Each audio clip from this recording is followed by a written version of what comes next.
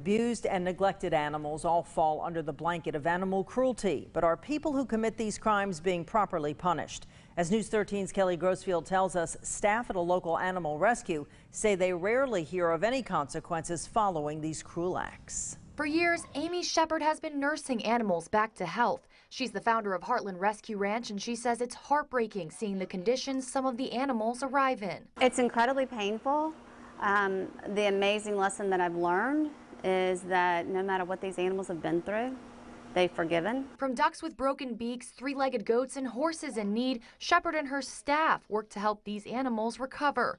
She's no stranger to abused and neglected animals, but a recent case where two dogs went untreated with a dangerous skin condition was the last straw. Treatment should be sought way sooner than it was, and someone who lets an animal get in that condition should never be allowed to own another animal. Shepard reported multiple cases to law enforcement in the past and saw no repercussions.